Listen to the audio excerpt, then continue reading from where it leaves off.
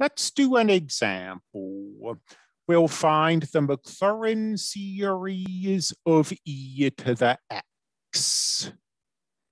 This is the standard function whose Maclaurin series is easiest to find because every order derivative is the same. The first derivative is still e to the x. The second derivative is still e to the x, and so on.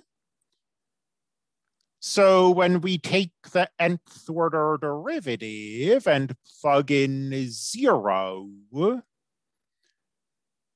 it doesn't matter what n is, we always get 1. So this is the sum from 0 to infinity of 1 over n factorial times x to the n. 1 over 0 factorial is 1. X to the 0 is 1. So we have a constant term. Then 1 factorial is 1. So we don't need to write in that division. But now 1 over 2 factorial x squared plus 1 over 3 factorial x cubed. And so on unto infinity. This is the Taylor series. It converges everywhere. We might as well show that, or this will be a pretty brief video.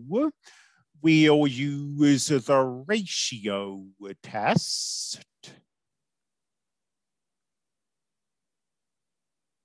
Here's a sub n plus 1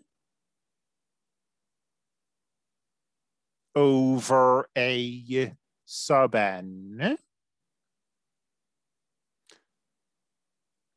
We'll multiply top and bottom by the reciprocal of this thing.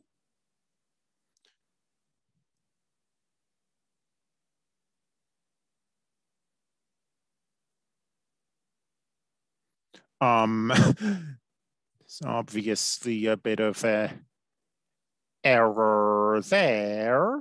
So this is n factorial over n plus 1 factorial. It's the limit as n goes to infinity of x times 1 over n plus 1. That's how these factorials cancel. And for any fixed x, even if x is a large number, you have a fixed constant times something that's going to 0. This limit is always less than 1. So whatever x is, this series converges. We haven't shown that this series always equals e to the x. That is in fact true, but at the moment all we can say is that e to the x gives us this as its Maclaurin series.